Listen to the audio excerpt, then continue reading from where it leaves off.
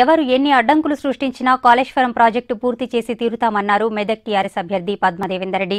పాపన్నపేట మండలంలోని పలు గ్రామాలలో ఆమె ఎన్నికల ప్రచారం నిర్వహించారు. టీఆర్ఎస్తోనే తెలంగాణ అభివృద్ధి సాధ్యమని, వచ్చే ఎన్నికల్లో భారీ మెజారిటీతో గెలిపించాలని ఓటర్లను అభ్యర్థించారు. మెదక్ జిల్లా పాపన్నపేట మండలంలో మెదక్ టీఆర్ఎస్ అభ్యర్థి పద్మదేవేందర్రెడ్డి ముమ్మర ప్రచారం చేశారు.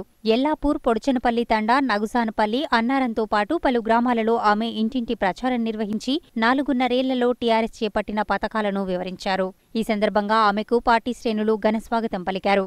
వివిధ పార్టీల కార్యకర్తలు ఆమె సమక్షంలో టీఆర్ఎస్లో చేరారు. వారికి పద్మదేవేందర్రెడ్డి కండువా కప్పి పార్టీలోకి ఆహ్వానించారు. కాగా కాళేశ్వరం ప్రాజెక్టు నిర్మాణానికి కాంగ్రెస్, టీడీపీ నేతలు ఎన్ని అడ్డంకులు సృష్టించినా ప్రాజెక్టును పూర్తి చేసి తెలంగాణను సస్యశ్యామలం చేస్తామని ఆమె స్పష్టం చేశారు. రైతు కళ్లల్లో ఆనందం చూడడమే టీఆర్ఎస్ లక్ష్యమన్నారు. ప్రజా సంక్షేమానికి ఇప్పటికే ఎన్నో పథకాలు ప్రవేశపెట్టామని, మరోసారి ఆశీర్వదిస్తే మరింత అభివృద్ధి చేస్తామన్నారు. ఈ కార్యక్రమంలో నాయకులు సోములు, ప్రశాంత్, శ్రీనివాసరెడ్డి, విష్ణువర్ధన్ రెడ్డి, దుర్గయ్య సహా పలువురు కార్యకర్తలు పాల్గొన్నారు.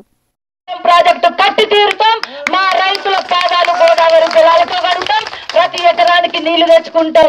ప్రతి చెక్ డ్యాములు కూడా 14 చెక్ డ్యాములు కంప్లీట్ చేసుకొని ఆ చెక్ డ్యాములలో ఎప్పటికీ నీళ్లు ఉండే విధంగా కూడా చేస్తాం.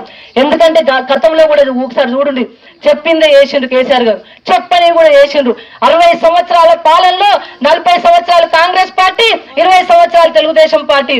కరెంట్ ఇచ్చిండ్రా, కళ్యాణ లక్ష్మి ఇచ్చిండ్రా, పెన్షన్లు ఇచ్చిండ్రా, రైతు బంధు ఇచ్చిండ్రా, రైతు బీమా ఇచ్చిండ్రా, కుర్మ యాదవులకు గొర్రెలు ఇచ్చిండ్రా, అదే విధంగా బీసీ కార్పొరేషన్ తెచ్చిండ్రా, వైశ్య కార్పొరేషన్ తెచ్చిండ్రా.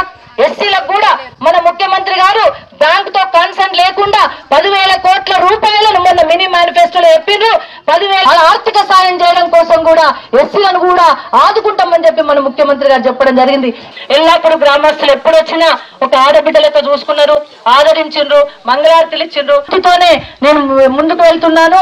గతంలో కూడా భరోసా ఇచ్చి నన్ను గెలిపించరు. తప్పకుండా ఈసారి కూడా మంచి మెజారిటీ ఇస్తే నేను మీ రుణాలు తీర్చుకోవడానికి తప్పకుండా ఏదైతే మీరు కోరుకుంటారో ఆ పనులన్నీ చక్కగా చేస్తా అని చెప్పి సందర్భంగా తెలియజేసుకుంటాను.